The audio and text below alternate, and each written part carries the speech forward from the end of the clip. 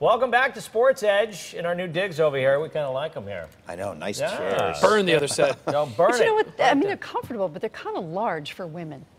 You These do all right. chairs. You do okay. But thanks for having me in the man cave. This Mine's is a little awesome. snug. Yes. You're right. Right. You guys, I love this. You are collecting all kinds of awesome And we things want more. from teams. Send us more Yeah. stuff. Yeah, from high schools you want? High schools, colleges, sports, anything sports in the state. Let's talk about what you're doing and how you're going to decorate your man cave. He's the Martha Stewart of Sportzedge. I love He that. got this thing going. So Started on Monday, but Steve Kahn over at Yale sent us a football helmet behind us, so we want more football helmets, hockey sticks, pennants. I know you want pennants. Oh, We'll take it all. I've been seeking pennants for a long time. No. Listen, I've taken it upon myself. I'll sew together all the pennants for you guys. You can hang them. But I think you got to get the high schools involved in this. This Bring would on be the high schools. awesome. Yeah. Send them to us. Get helmets. You want helmets? You want jerseys from high schoolers? Anything. right. Awesome. All right, let's talk.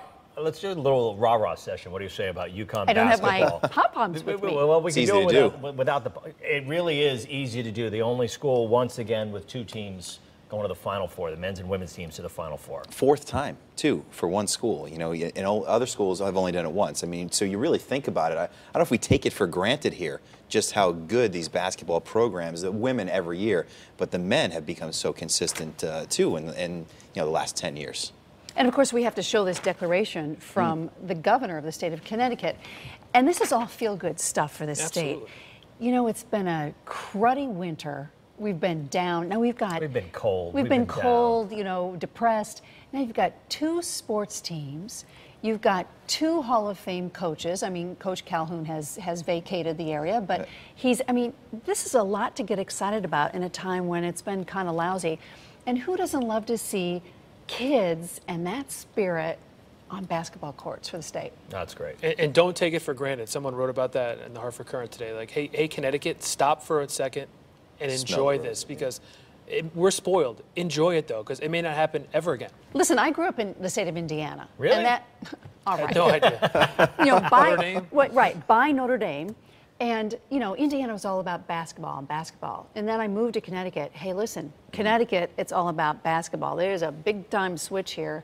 And my oldest daughter went to UConn, so she's all excited. She was supposed to go someplace Saturday night. She said, forget about it. She said, unless you bring TV sets. So you know what? They're bringing in television sets to this event. Well, good for you. So, you know? I didn't know what to prove. No, but I mean, that says something, that you're not going to go to an event on a Saturday night unless there's a TV there so you can watch that UConn-Florida game. I think that Connecticut has had an identity problem over the years because really more than anything, the state has been the pit stop between New York and Boston, right? It's where you stop and get a cup of coffee or use the restroom. Now the state has a true identity, which is college basketball. Get out of your car and see Connecticut. Get out of your car and see some basketball. Listen, we're going to continue this over on sportsedge.com. We're out of time here on television. We'll be back on television with more. Pushing on over to sportsedge.com for more. But don't you think that the state has gotten some of an identity? I was reading a book about the Dallas Cowboys, and the state, or the city of Dallas, was really...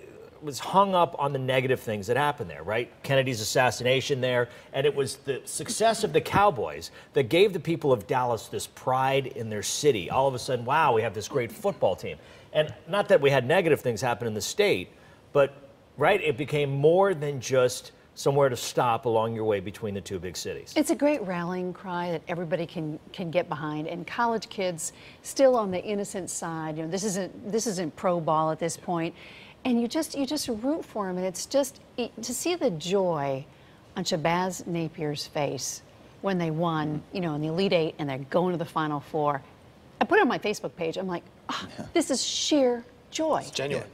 And he's such a likable kid. A lot of people don't get a chance to talk to him or be in contact with him, but we have all talked to him at some point. And he's just still so humble. Talking to them the other day when they left for Dallas, some of the guys went to class after they won the Michigan State game. They're getting a round of applause from professors and students, and Shabazz got that his freshman year. And he said, I just want to be known as Shabazz Napier, the student. He just happens to be a pretty good basketball player, an All-American, maybe the best player in the country right now, too. One thing I love about the men's team, though, they haven't really skipped a beat, from Jim Calhoun right on to Kevin Ollie. And with the sanctions, I mean, you thought, oh, maybe they're going to take a knock here. Not at all. The sanctions, a move to another conference, which, let's face it, doesn't have that Right. Same ACC, right? right? That they had even in the Big East when the right. Big East was what it was, and so people were saying, oh, it's the run is over. Well, you don't go anywhere after just being 2 years removed from a national championship, and here they are back in a Final Four. That's a great story. We talked about the excitement throughout the state. The cool thing that they did this year, and maybe it's kind of transcended across state even more, is you had the Mohegan Sun host the American Athletic Conference women's tournament. Both teams played games in Bridgeport, so I think everyone around the state has really got a chance to see these teams in the eastern part of the state, in stores, and in Bridgeport, which I think everyone is kind of like, hey, I got the chance to see them play. I live in Fairfield. They didn't have to drive to stores, so maybe that's boosted people's spirits a little more as well. Oh, I just love it. I say it all the time. I think it's a very provincial state, Connecticut, meaning each little province does its own little thing. Each little town has its own 169 little thing of them, yes. Right, and there's not so much concern from one to the next. The one thing that seems to bring the state together from every corner in the state to every other corner in the state is UConn basketball, especially the women and the men's basketball. Football maybe a little bit, but not like basketball. Yeah. And look, we're seeing why, because we're seeing it flourish. And they have created an atmosphere in the state and on the campus and stores where this can happen. And what, you mentioned Mohegan Sun, dropping that in there. Down to Bridgeport again. The men and women each played a game this year. And they're steal a line from Kevin Ollie, planting the seeds all around the state. There's just, border to border, there's excitement. And it's so much far beyond it. Their new contract, too, with SNY gets them into a bigger market as well.